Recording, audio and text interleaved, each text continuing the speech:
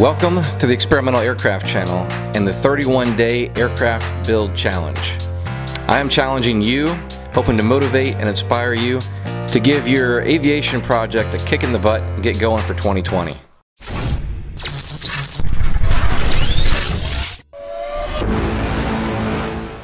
Thank you to our channel sponsors, Wicks Aircraft Supply, AviNation Youth Publication, and Aero Adventure Amphibious Seaplanes.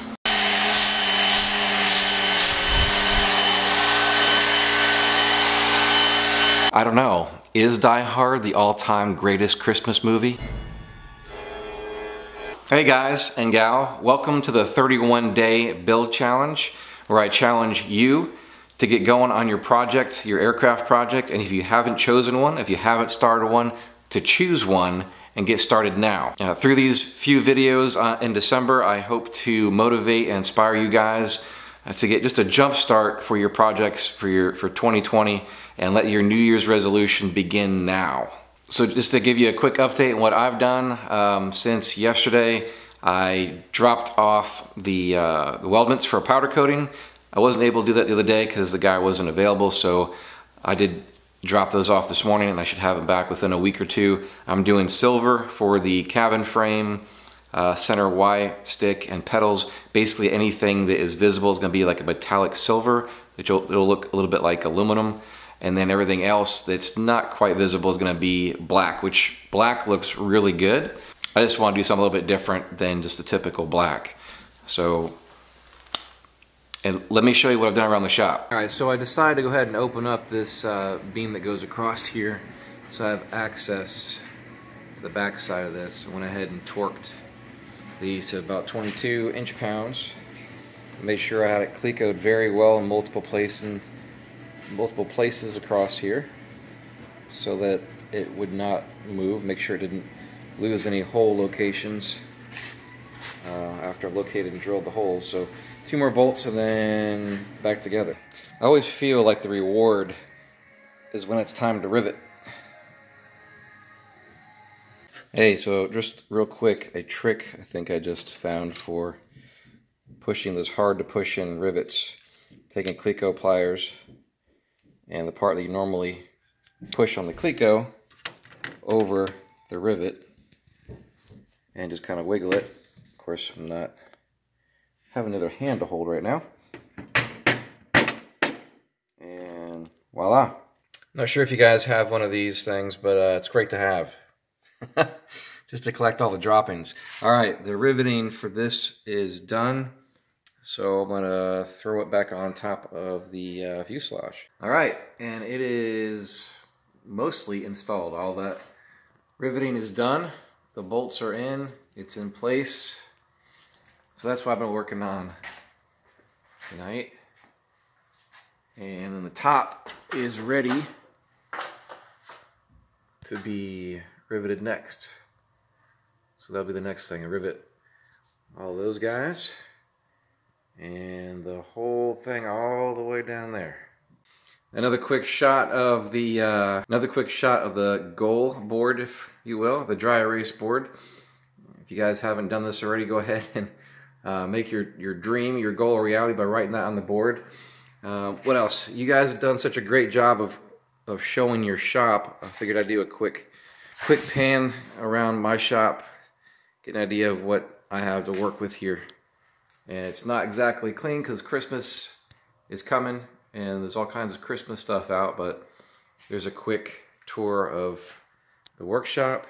This area I built this bench specifically at a certain height and width and so forth, basically just to review plans and take notes and have the lighting there accordingly. So I just walk up the table at any moment and look at the plans and dedicate that just for that, and to hold some tools for working with metal and so forth.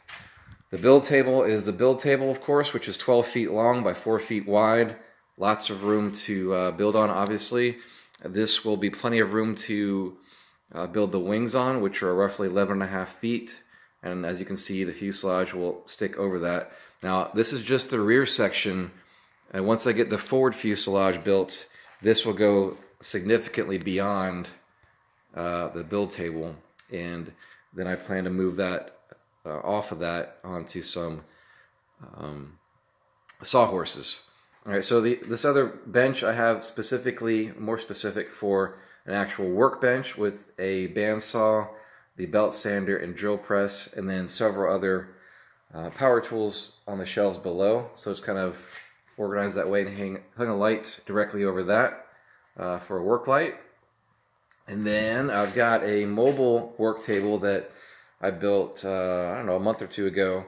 I got a stainless steel top that was basically scrap. I bought it for 40 cents a pound, and it just, I guess it was designed as a table and they just scrapped it. So I already had holes in it to, you know, screw it down, and works pretty good. It's about a, I don't know, 25-pound sheet metal stainless steel, and it's got wheels so I can move it around the shop. You do not need this many tables or workbenches. I finally got into a shop that I've got some space, and I want to have plenty of room and options to be able to move around at will. All right, then as far as toolboxes, I have 2 toolboxes. Not just because I like to have toolboxes, but this first one, the red one, I've had literally since I was like 16 years old. Yes, it's actually that old. I'm 42, and it's a Husky. Not that I was shopping for a brand, that was a gift from my folks years and years ago. But then I ended up deciding to get more. I needed something for work a couple years ago, so I bought this one, which I actually got on sale for $550 delivered, and it's really, really, really nice for the money. These roll out really nicely. They come with the padding already in. It's in a package. You have to lay it out, but they're already cut to size.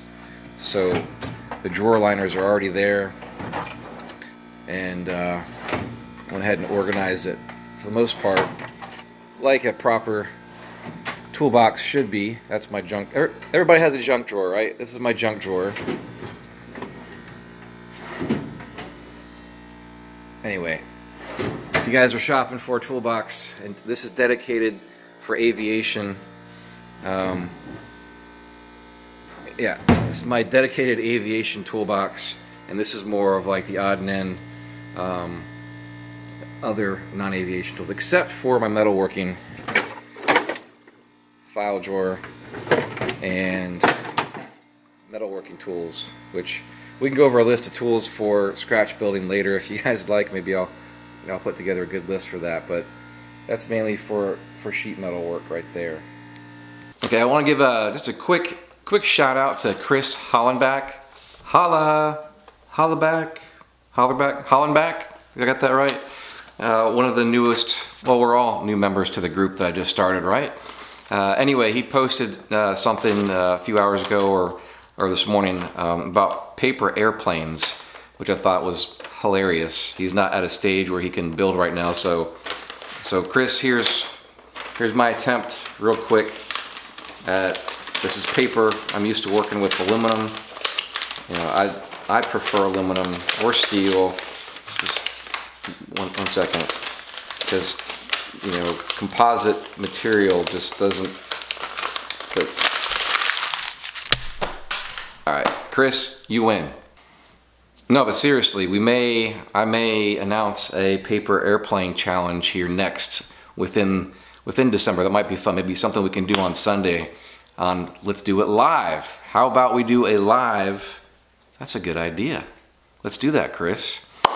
Anyway, if you guys are just joining us, just a real quick disclaimer, if you will. These are not my typical videos or format for videos. This is just my 31-day build challenge for the month of December to, again, get everybody jump-started on their projects. You can join me typically on Saturday nights where I post videos of interviews with builders and manufacturers of experimental light sport and ultralight aviation. We have started a new group, and it's growing.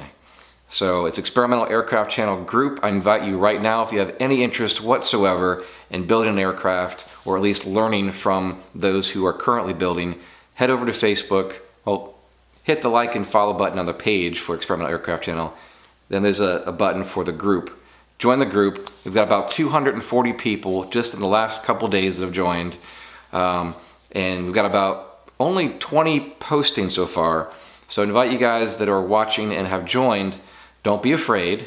Get out your camera, get out your cell phone, do some video, show us your shop, and get involved. There's 240 of you and 20 of you have posted, so join in on the fun. Okay, I also wanted to give you guys another quick little tip on motivation on getting started.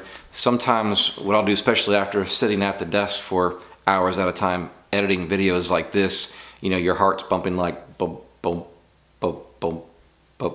Anyway, you get the point.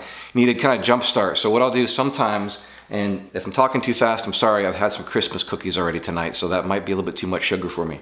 But sometimes what I'll do is I'll just go outside and go for a quick run or run around the house or something like that. Or maybe I'll even put on some good loud music.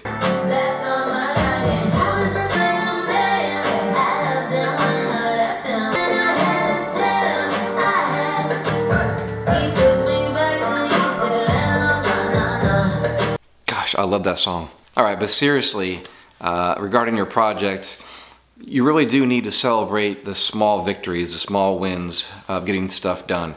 This is such a huge project, a huge investment in time. Just the little things like what I got done today, like what I just got done getting all that riveted and back up in place, installed, is a huge, more or less like a milestone. And you have to celebrate these little wins. Pat yourself on the back because, I mean, hey, you're building an airplane, right? You've got something done for the long term, for the long haul, towards your goal of getting this thing flying, all right? So celebrate the small victories. So if you've been following along and have subscribed, I want to say thank you very much. I appreciate you supporting me. If you're brand new here, I invite you right now to subscribe. Hit the like button on this video and the little bell notification for future videos. Head on over to Facebook, hit the like and follow button on the page, hit the group, join group button, join the group, get involved. I want to see some of your videos being posted. Show me your shop, show me your garage, show me what it is that you're working on and share that with the group. I promise you, you're gonna have some people very excited to be learning about what you're doing and comment back, and I want this group to be very interactive and very supportive because I really do want to see a bunch of you getting this stuff done in 2020. I'll see you guys in the next videos. Remember, just build it, but build it right now, right here in December. Get it done, just build it.